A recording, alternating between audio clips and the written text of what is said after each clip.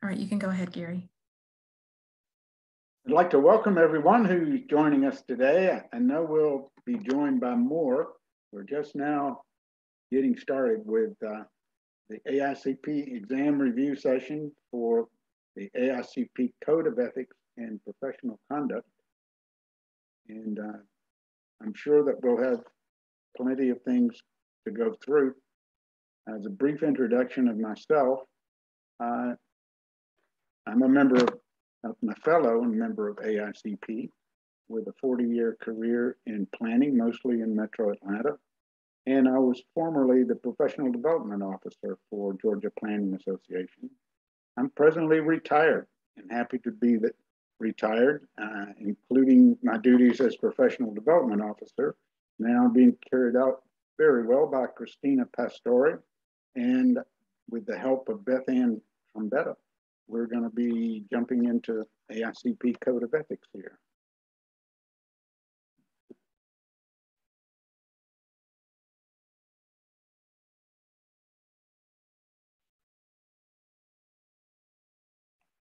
So the first thing we might think about is, why is it important to have a code of ethics?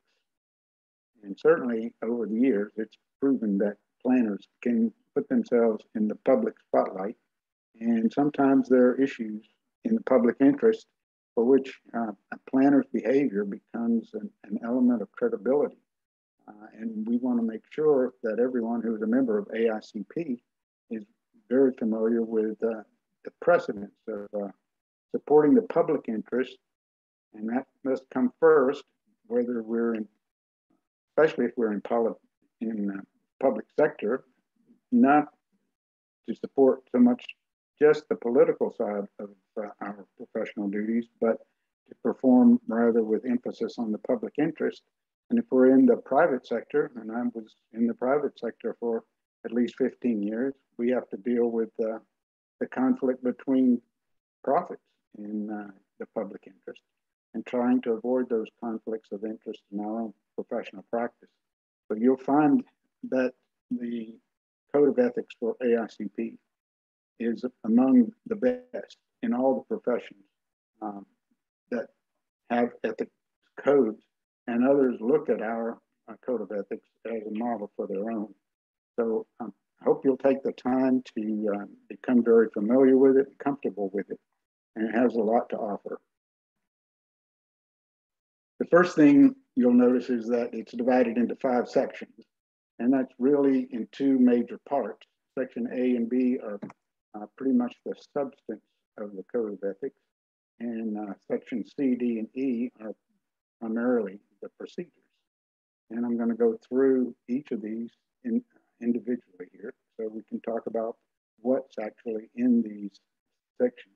If you add it all together, it's over 20 pages of a lot of text, and some of it's pretty difficult to read, so take your time and read it once or twice at least, and then think about what the key issues are that might show up on the exam.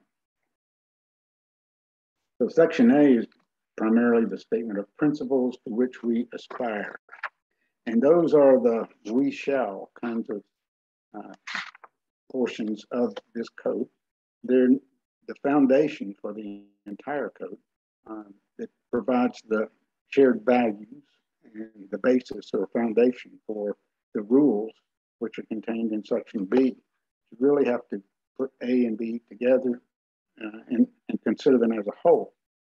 The section B, the rules of conduct, apply to all members of AICP, whereas section A is just an overall statement that is intended to inspire and guide the entire planning process and everyone who participates in it.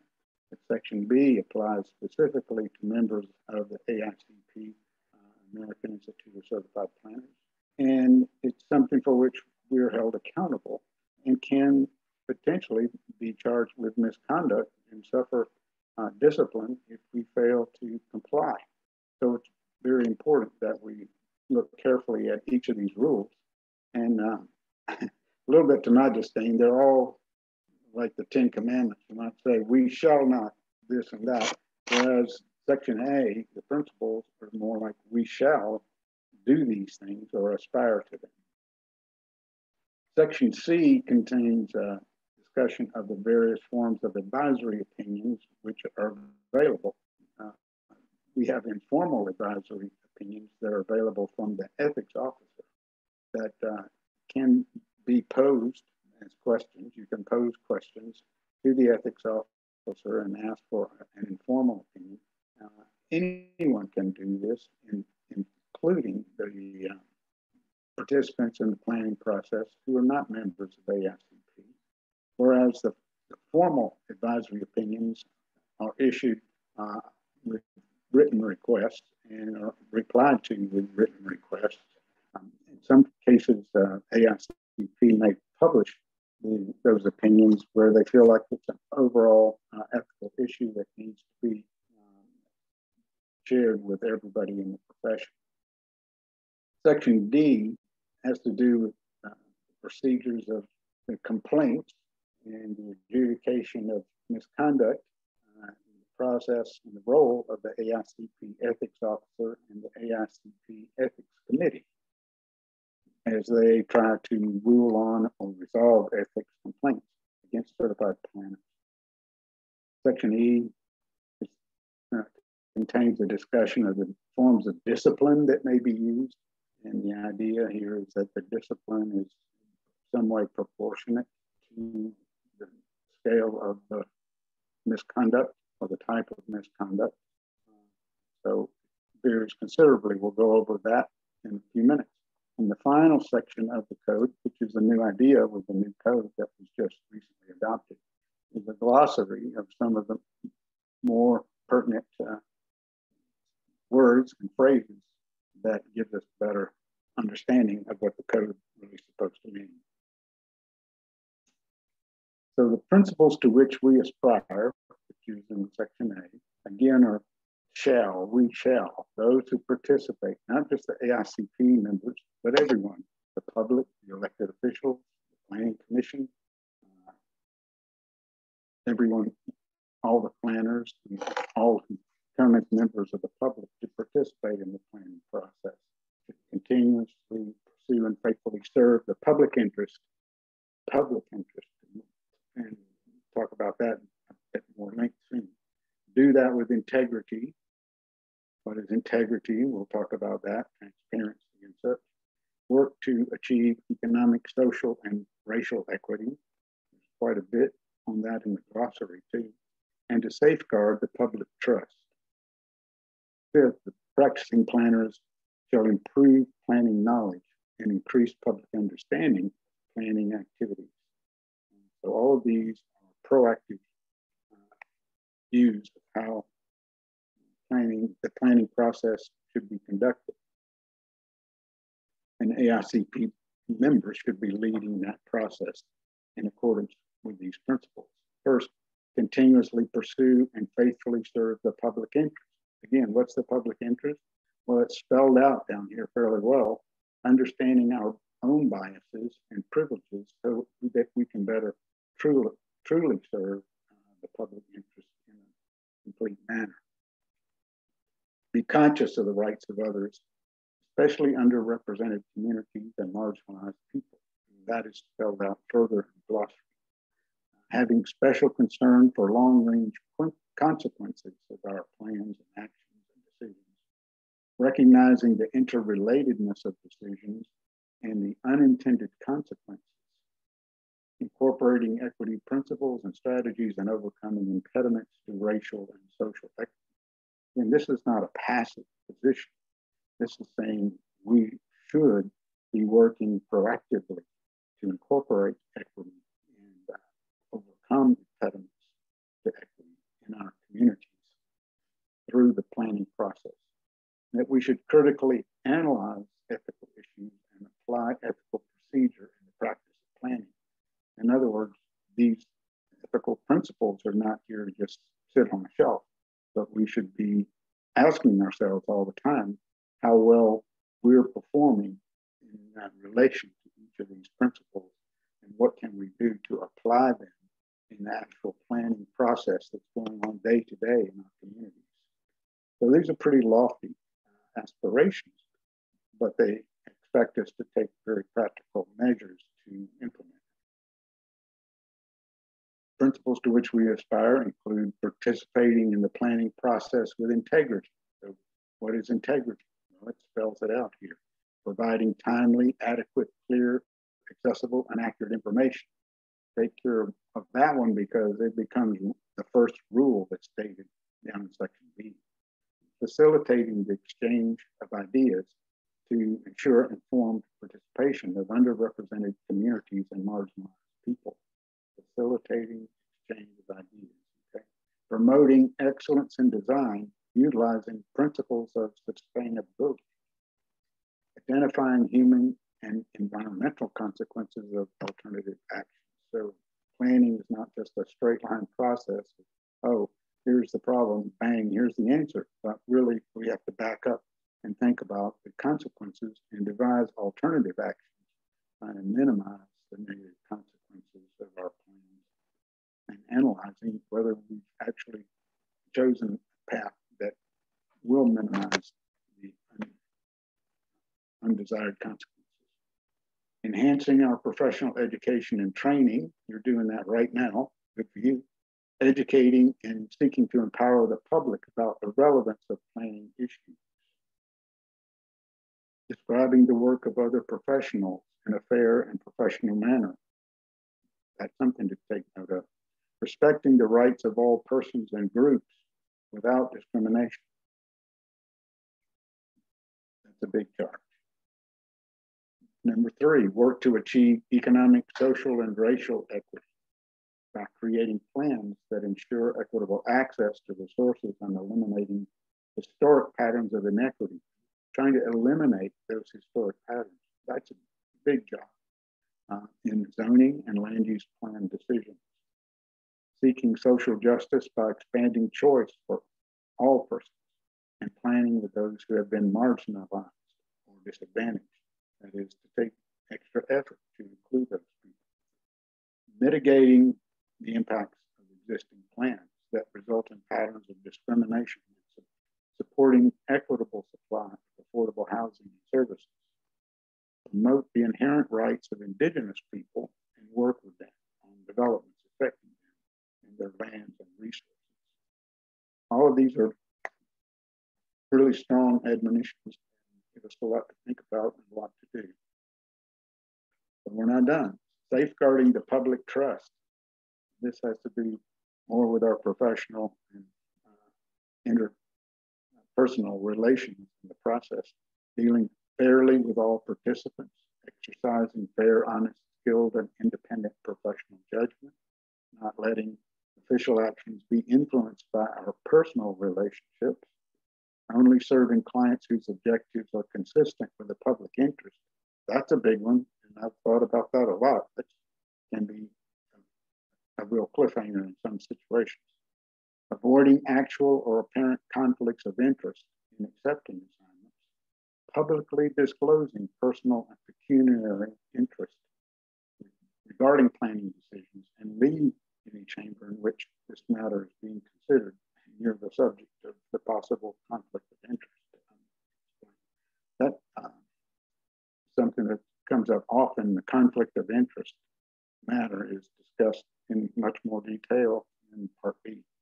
Not accepting gifts or favors intended to influence our decisions, not accepting assignments for which you cannot render diligent services, not deliberately committing an act that reflects adversely on the planning process. It doesn't say planning profession, it says planning process. Not seeking business by offering to influence decisions by improper means, and exposing corruption wherever discovered. Wow. Okay. Number 5, practicing planners must improve planning knowledge and public understanding by improving public knowledge and techniques, sharing your work that contributes to the body of planning knowledge, share it with other planners. GPA is a great way to do this. Participate in a panel discussion or one of our programs and fall conference. Examining applicability of planning knowledge to facts of each situation, not applying customary solutions to the situations where they're not applicable. Striving to achieve high standards of education and professionalism, and complying with CM requirements, that certification maintenance.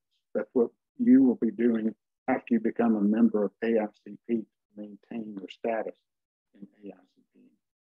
Expanding the recognition of AICP and FAICP credentials and its members. Contributing time and resources to professional development of yourself and others who are members of underrepresented groups. Contributing pro bono time and resources to communities lacking planning resources. And usually the National Conference of APA has one or two workshops that are set up in the community where that's hosting the APA conference, the national conference, in which planners are invited to take part and share their skill and capabilities with some community in the neighborhood around where the conference is located to help a planning issue be better pursued and perhaps even develop a plan, a usable plan for a community that didn't have the money to pay for a plan to do those things. Section B, this is our rules of conduct to which we adhere and understand we're subject to discipline if we don't adhere to them. Those include the following: quality, integrity of practice. Again, you can see that was reflected in the principles, but now we've got some rules. Conflict of interest, I mentioned some of that. Improper influence or abuse of your position. Honesty and fair dealing, that would be mostly with the public as well as other employees and people with whom you work. Responsibility to your employer. Discrimination or harassment that's not accepted. Bringing a charge, lack of cooperation with ethics officer in the case that you are involved either as someone against whom a complaint has been lodged or someone who has been asked to provide evidence or information related to such a charge of misconduct. So to start with, quality and integrity of practice. And again, here's where it shall not. You shall not deliberately fail to provide adequate, timely, clear, and accurate information on planning issues. Again, that was reflected in one of the principles. You shall not accept an assignment that is illegal or violates this code. We shall not accept work beyond our professional competence. That can cause you some thought. You know, if you're asked to do something, you're a specialist in some area and you're asked to do some professional work that really is outside of your area of competence, you should defer and recommend someone else who could do it with competence. Accept work, don't accept work that cannot be performed as promptly as required. It's your time frame delivering the product. Make analysis of findings, shall not make an analysis of findings not supported by available evidence, or deliberately commit any wrongful act that reflects adversely on our professional fitness or the planning profession. And note that there was a similar phrase or similar principle, but it talked about the planning process. This one talks about the planning profession. In terms of conflict of interest, we shall not accept additional compensation that goes beyond what our fee or other salary was related to our public office employment. Shall not perform work that results in direct personal or financial gain other than compensation from our employer, unless our employer knows and agrees, and we make full disclosure on the public record in every public meeting and report related to this assignment. And that's a diligence that we need to help each other perform. Disclosure is one of the principles that follows in all the conflict of interest cases. One of the number one things we should do if we see a possible perception of conflict of interest is disclose what the true situation is, so that if there is a conflict of interest, we're performing under that cloud, so to speak, that everyone is fully aware of that. We shall not, as public decision makers, engage in private communications with planning process participants. Obviously, we have public hearings, and the intent of this rule is to say the decision makers, the ones who are making the final decision, need to base their decision based on the public information that has been provided, either in reports that have been made public or in the public hearings provided in the planning process by planning process participants. We shall not engage in private communication with decision makers. If we're the planner, they're the decision maker, where it is prohibited by law or agency rules and procedures. This has to do with the ex parte communication, which sometimes is an issue, but it's not illegal in Georgia. It has to be done under the principles of ethics and disclosure. Shall not solicit clients for employment with false and misleading claims or imply an ability to improperly influence decisions, nor shall we use the power of our office to seek special advantage that is not public knowledge or in public interest. Honest and fair dealing. Next rule, set of rules, we shall not disclose or use confidential information contrary to the interests of a client or employer except when required by law or to prevent substantial injury to the public. That should also be carefully considered. We shall not deliberately misrepresent qualifications or the views or findings of other professionals. We shall not misstate our own qualifications. We shall not use another's professional work to seek credit for ourselves, nor conceal the interests of our client or employer in the planning process. That takes a little thought too. What are the interests of your client or employer? Are we acting in a way that conceals that in order to deceive people, if gain influence? If that's the case, then we're violating one of these important rules. We shall not accept a second job outside our current employment without full written disclosure to and permission from our employer. That's moonlight, basically. Make sure you have permission from your employer if you need to do this. And shall not take a second job that creates a conflict of interest with the first. You shall not publicly advocate a position on a planning issue that's different from one that we previously advocated, but during the last 3 years for a previous employer, unless we make full written disclosure to our previous and current employer that we've changed our minds, that there's new facts, new information, sometimes because of evolving technology. I know of a planner who started to say at one point in his career that he did not support the idea of manufactured housing in the community. And later, the manufactured housing changed a lot. And he found himself needing to advocate that manufactured housing be incorporated into communities. And the reason was that a lot of things had changed. They weren't the same kinds of units that had been manufactured years before. Discrimination and harassment is also one of the rules. We shall not commit or ignore. Shall not commit or ignore an act of discrimination or harassment. And that is a term that's described more fully in the glossary. So now we're starting to look at how these can be implemented in terms of the effects of the ethics officer and our participation in complaints that might be filed.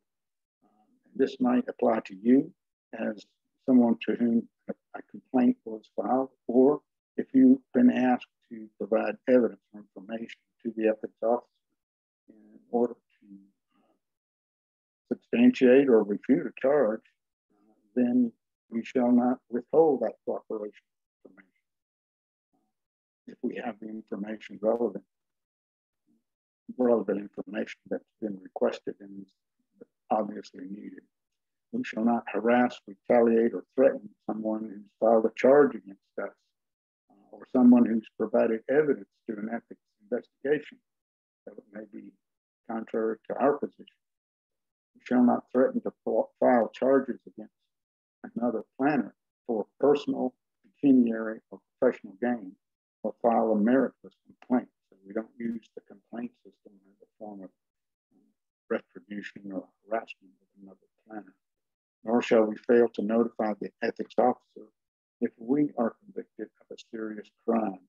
And I'll go over that a little bit later. It's defined in section E3 of the code.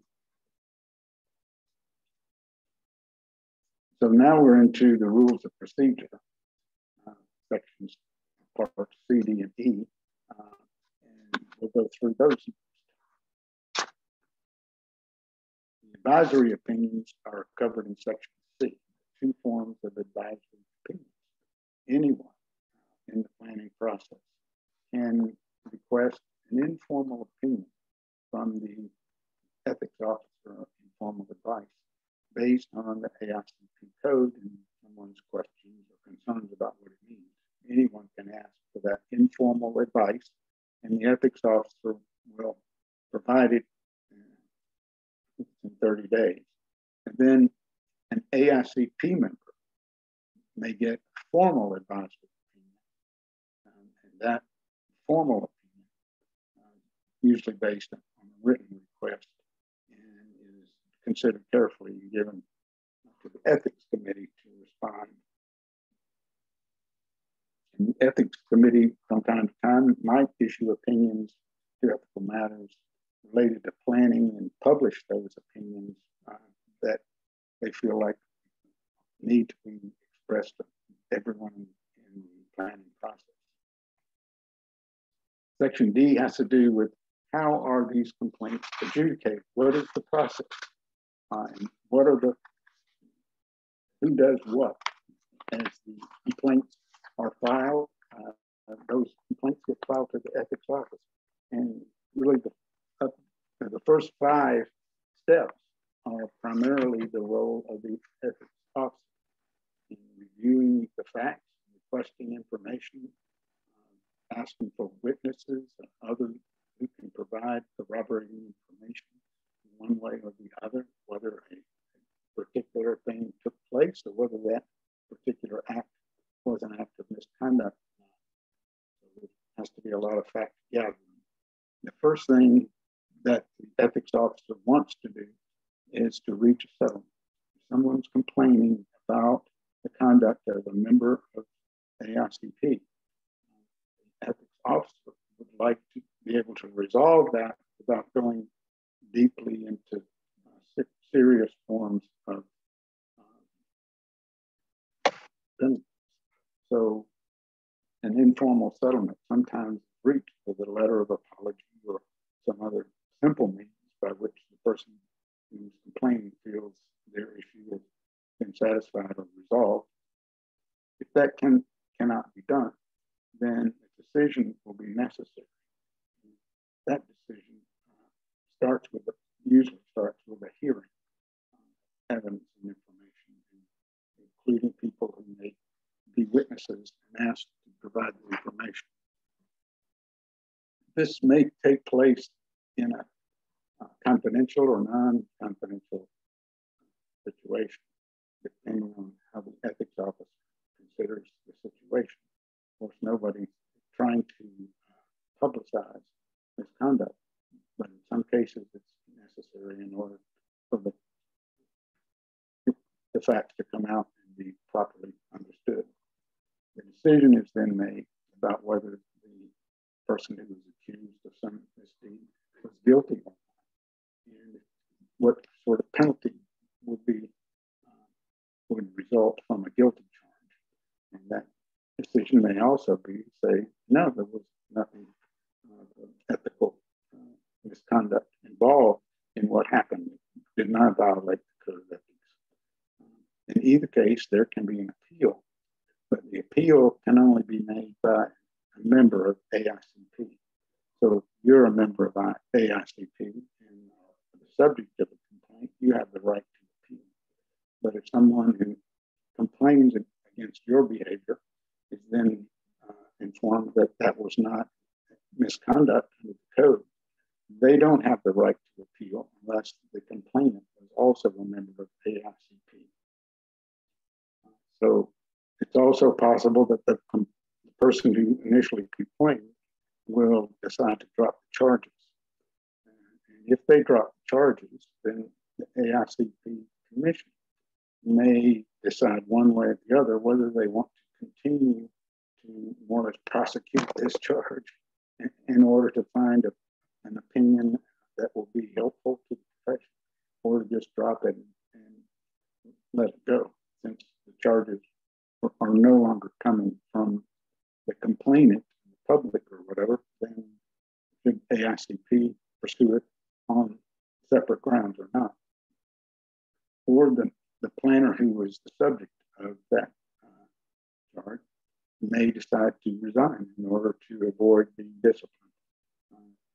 And in those circumstances, they may do that, but the decision may still be rendered by the commission. And there's a period of time in which they can, under certain circumstances, be readmitted to AICP. Now, all of that's spelled out in Section D. And finally, reporting, and that is that the opinion of the AICP Ethics Committee might be published, should be published, and made of record so that that information is available. The appeal itself, as I said, either complainant or respondent may appeal. At 30 days for notice, another 14 days for the statement of appeal, 30 days for the other party to respond. And then if that appeal is also made by an AICP member, then there'll be a decision by the Ethics Committee whether to reverse or sustain the original decision or modify it in some way. Section E is goes into more depth into the actual discipline of members. And as I said, the discipline can be proportionate and should be to the severity of the misconduct. But one thing you should notice is that if any of us who are AICP members are convicted of serious crimes, then we're supposed to self-report that crime to the AICP ethics officer for the record. And it, in many cases, will result in the revocation of your AICP status. And that would be if you committed a serious crime, such as false swearing, fraud, misrepresentation, failure to file a tax return, deceit, robbery, extortion, misappropriation, theft, or physical harm to another. These are serious crimes for which there was conviction by a civil body court. So these aren't just in the opinion of the ethics officer. These are actual crimes that are on the public record misbehavior. Also, conduct that may result in discipline, other unethical conduct, in accordance with the opinions of the ethics officer, identified through the facts and discipline process that we've already reviewed, can result in law, suspension, or restriction of profession. I'm sorry. Now, if you have a professional license by a government agency, I think New Jersey has a license for planners, but if they take your license away for some reason, then that may result in discipline from AICP as well. You can also receive discipline for failure to make disclosure of a conviction of a serious crime, which I explained, or an adverse professional license action or other unethical action determined by the Ethics Officer or Ethics Committee. The forms of discipline go all the way from the loss of your AICP status to beginning with a confidential letter of admonition or a public letter of admonition saying this person has done something we consider to be unethical, for which we expect them to make some kind of restitution, attempt some kind of resolution to the complainant. Suspension of your AICP membership, which would be for a period of time, perhaps 6 months or a year. Revocation, which is more of a final act of removing you from AICP. There may be accompanied, these actions may be accompanied by conditions such as asking you to write a letter of apology, correct false statements, take an ethics course, refund money if that was the issue. And these procedures do allow for appeal and petition for reinstatement after 5 years of suspension. If you lose your AICP membership, you can't come back after 5 years with an appeal. So these are the terms that are found in the end of the AICP Code of Ethics. Diversity, equity, environmental injustice. I thought I was going to say justice. Environmental injustice, harassment, whether it's verbal or written or physical or visual, like using hand signals to represent harassment, historic patterns of inequity, that's defined. Inclusion, that has to do with people of all types being included in the planning process. Indigenous peoples, privilege, what is the privilege that we have in our society that other people are denied unjustly? And what is social justice? And what is a substantial injury, which is also used as a term in one of the things that some of the procedures and concerning the adjudication of complaints.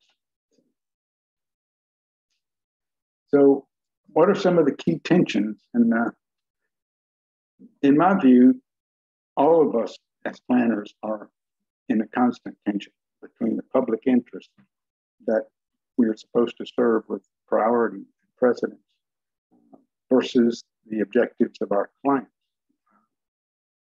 Sometimes our clients are public. Sometimes our clients are elected officials. Sometimes those elected officials are responsible for the public interest. Sometimes, however, we get put in situations where it would not appear that our client is pursuing the public interest, and we're supposed to do so anyway. That puts us in quite a bit of tension and stress. I've been personally involved in that situation where I was the planning director and a new commissioner. He was pretty naive. After 3 months of service on the Board of Commissioners, came and asked me to rezone his own personal property. And I explained the process. We needed a land use plan amendment, public hearings, and reports, and an application and a fee. And his view was, why should I have to do that? I'm your commissioner. Don't you know who you work for? Just take care of it. And it put me in a substantial tension with that particular person who's an elected official and officially my boss. And he said, don't you know who you work for? But I work for the whole commission, not individual commissioners and their personal interests. We have to serve the public interest. So these kind of things may happen to you or may have already happened in your experience as a planner. We often have a choice about how we're going to provide information to the public.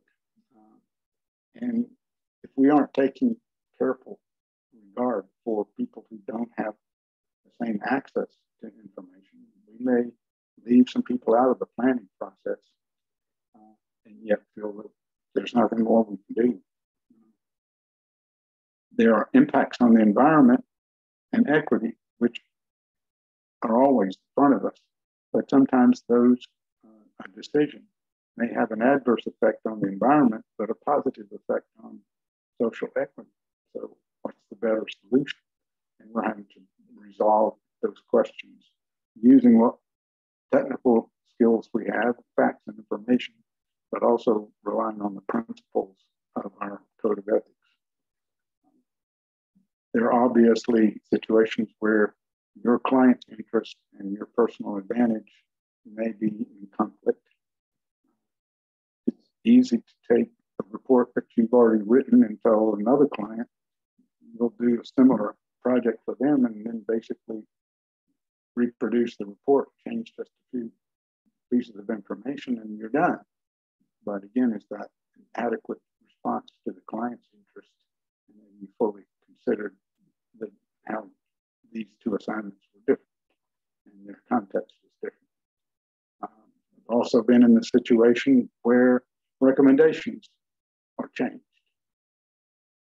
Well, that can be a real matter of ethical conflict. I remember working on a transportation project where we had alternative alignments, and with the technical process identified the preferred alternative. Well, a very important person of national stature was affected by this and put pressure on our elected officials that, well, that wasn't the right decision. And ultimately, the elected officials decided to change the recommendations submitted by the staff in a technical report. We were told to incorporate that recommendation in the final report, but the whole report read very strangely because it seemed to tilt towards one alternative, and in the end, it flipped to a different alternative. That was before we had an AICP code of ethics, but it's an example of something that happens frequently, and you probably experienced it or will in your career. Getting to the exam, questions are not just about, and many of them, they may not be so much about exactly what the wording of one of these standards of conduct is, but more importantly, applying it to some situation. Sort of like I just did a minute ago, when asking you to make a judgment about whether or not the rule applies or the principle involves a particular kind of behavior in the positive way. And you have to consider the facts and what the appropriate answer would be from among a series of possible answers, which is the best. And obviously, you don't want to do this based on how you think your boss or client would want you to do it, but really try to prioritize values that are in the public interest. And that's what the Code of Ethics is trying to instruct us to do. And the exam will be very true to that idea of trying to let you see the implications, but to claim the alternative that's in the public interest, particularly if it deals with a decision that protects environmental sustainability, includes inclusiveness and diversity of the beneficiaries of our planning work, that it furthers social justice, and that it demonstrates professional integrity and includes full disclosure of any ethical conflicts or issues that are embedded in the work or in your performance of the work. So those are the kinds of questions you should expect in the exam, not just the wording of one of the rules. And of course, don't forget to study the procedures. There's actually a lot of complex detail in the procedures. So read that carefully and make notes and think about how the process works when we're going through an ethical complaint and it's being resolved, and what the principles of that decision might be and what might be the consequences. The informal advice versus formal advice, and the roles of the AICP ethics officer versus the ethics commission. At one point, does the ethics commission or committee get involved in furthering the outcome of a complaint? And I will stop now and see if you have some questions that I can help you answer. I see from the chat.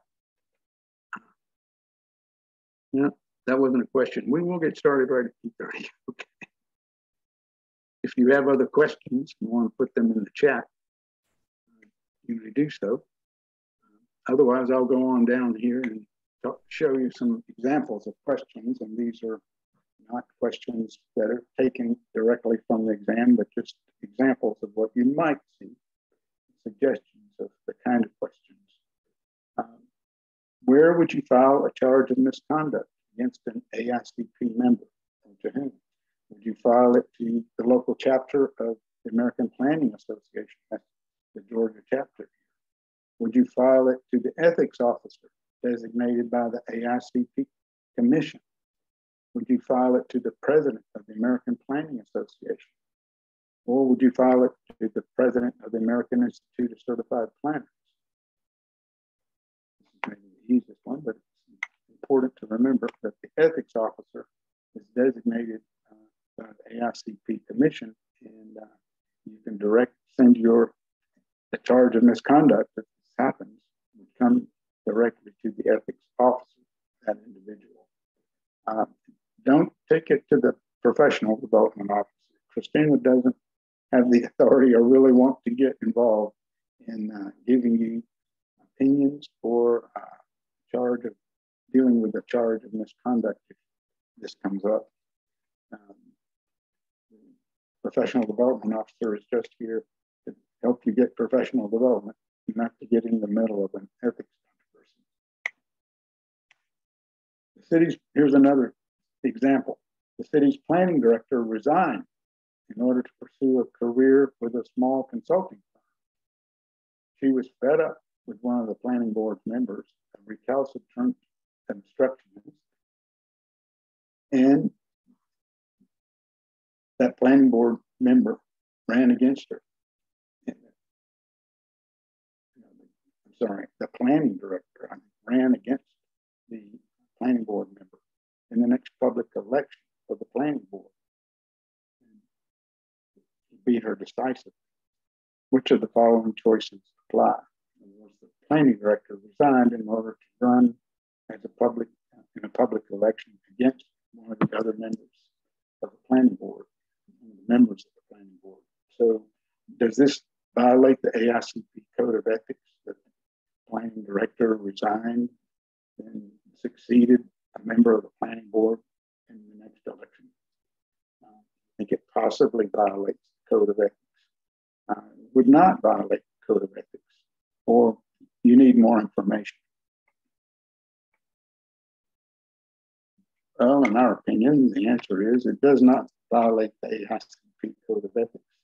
It is possible for a planning director, a member of the planning staff, to resign and decide they want to enter an election and become a public official themselves. There's nothing unethical about that. Obviously, there are ways that you can do this in poorly or well, and we want you to do your best and maintain your integrity.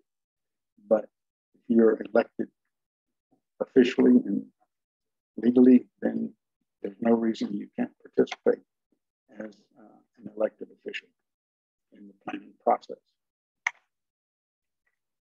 So here's another one. The rules of conduct AICP code include the following, and there are 4 choices. We shall not, as public officials or employees, accept from anyone other than our public employer any compensation, commission, rebate, or other advantage that may be perceived as related to our public office or employment. 2, we shall not seek employment for which we are not competent to perform, including elected public office.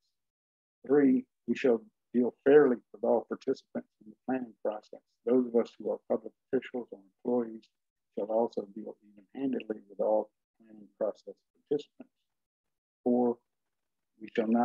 frivolous charge of ethical misconduct against another planner. So which one of these are more than one, obviously, a part of the rules of conduct? And the answer, in our opinion, is C, which includes 1, 3, and 4, but does not include 2. We shall not seek employment for which we're not competent to perform, including elected public office. And as we sort of discussed in the previous question, no one's implying that a planner is not competent to run for elected public office. In fact, we have one in DeKalb County, and he's done a great job. But his career has been planning. He resigned from that career in order to become an elected official. And that's not unethical. It's admirable. Okay. Next. The rules of conduct, AICP code state, shall not accept an assignment from the client or employer to publicly advocate a position on a planning issue that's significantly different from a position we publicly advocated for a previous client or employer within the past 3 years, unless we do what? Our latest opinion agrees with the official position of the American Planning Association. Is that relevant? We determine in good faith that our change of position will not cause present detriment to our previous client or employer. We pay the previous client to sign an affidavit releasing us from the previously stated opinion and agreeing with the revised position. D, we make full written disclosure of the conflict to our current client or employer and receive written permission to proceed with the assignment. And E is only items B and D. So that's the right answer.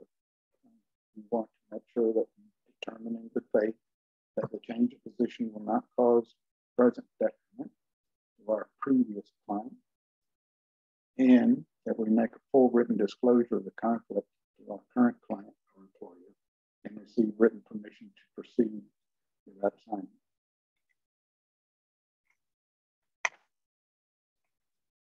I think this is the last one. Sample question. As the senior planner in the town's planning department, James argued successfully against any further non-residential development within the town's recharge areas for its public welfare.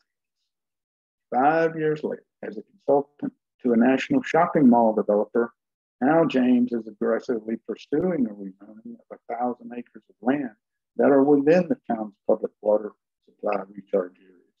I don't know all the facts here, but obviously he's changed his opinion dramatically. So, according to the AICP Code of Ethics and Professional Conduct, which of the following choices apply? It definitely violates the AICP Code of Ethics. It possibly violates the AICP Code of Ethics. It does not violate the AICP Code of Ethics, or you have insufficient information. Well, the facts are it doesn't violate the AICP Code of Ethics for one reason, and that is this change of opinion, of position, came after 5 years. And the Code of Ethics said if you change your position within 3 years, then you have to go through the previous hoops of trying to resolve any effects it may have on your previous client and get disclosure and permission to approval, I guess, from the previous client that this is now acceptable. So you have to justify it. But since it's 5 years later, it no longer matters according to the Code of Ethics. Now, that doesn't mean there's not some other aspect of fact related to the situation that could have been an ethical conflict. We don't know. So you could almost say B, but it's so clearly not in there because of the 5 years later that you say it does not violate the code. So finally, the words of advice are keep calm. There's a lot of material in here. There's a lot of things that could be made of it. But if you study hard, you'll see the bigger picture. And trust me, The AICP exam is not trying to trip you up. It's simply trying to make sure that you have studied hard and that you are thoughtfully informed and aware of what the code provides and how to apply it in situations. So I'll stop again to see if there are other questions that people want to put into the chat box. If Beth Ann has any other questions that come her way. I haven't received any other questions during the presentation, but we'll give everybody a second if they want to put anything in the chat box, or unmute yourself if you would like to ask a question. Until we have that, I did want to let everybody know that we scheduled this morning the Leadership, Administration, and Management review session for Monday, April 25th at 1 p.m. So we will be getting that added to the website if you want to sign up for that one. Again, our next presentation is going to be on Tuesday, the 19th at 10 a.m. And you'll be receiving that link on Monday, the 18th. And if you are participating in the spring meeting next week, the virtual sessions are on the 24th. I'm sorry, the 21st, on Thursday, the 21st, and the mobile workshops are on the 22nd. Registration will be open for both of those through Tuesday. So if you are planning to attend those and have not registered, please go ahead and do that online. I don't see other questions. I'd also like to share my email address, Gary, Gary.Cornell01@gmail.com. And if any of you have any questions that come up later in your study or review of the AICP Code of Ethics and Professional Conduct, and you want to ask me about those questions, send them. I'll be glad to try to respond. I'm not the eminent expert on this. As stated in the code, it goes back to the AICP ethics officer, but I think from my experience with the exam and other people like you and trying to take it, I can try to be of help. All right, well, no other questions. We will go ahead and end this session. Gary, thank you so much for your participation. And this session recording in Gary's PowerPoint, a PDF of that will be posted on the GPA website in the next couple of days. Thank you so much. Thank you, Beth. Bye.